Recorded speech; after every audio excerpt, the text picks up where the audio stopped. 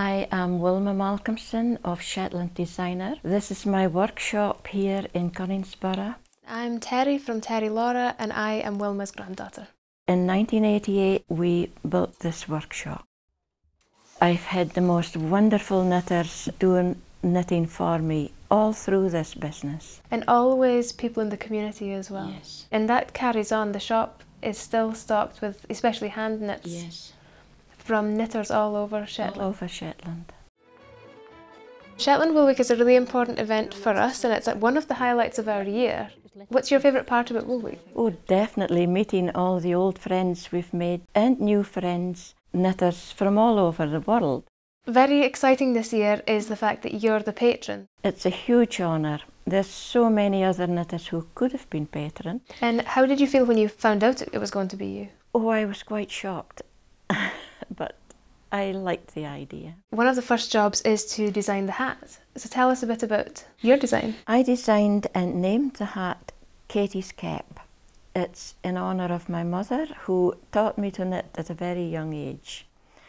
I wanted to use her favourite patterns. I had to use yarns from different companies, of course. This was the one from Jamieson's. Yeah.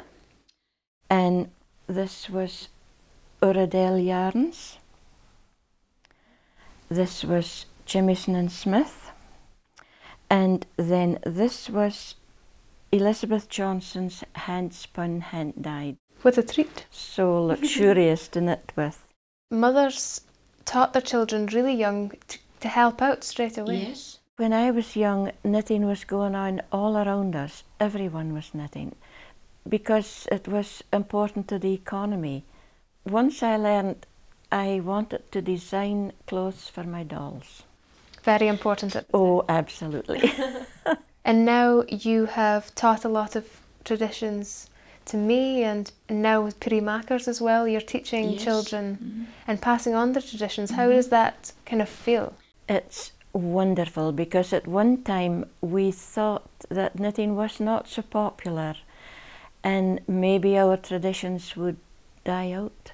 And seeing you progressing in your business, I think knitting is quite healthy. You've spent a lot of your working time looking at your surroundings and just taking it all in and turning it into something. Yes, I think in Shetland there is so much rich landscape.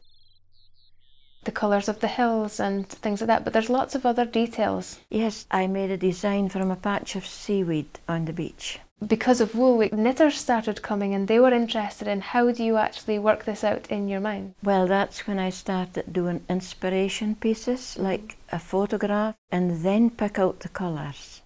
It's the roof. Yeah, that's, I think, helped people see the process. See here. Yeah. You've been bringing in your other interests. Yes. So you'll use paintings from local artists. Yes.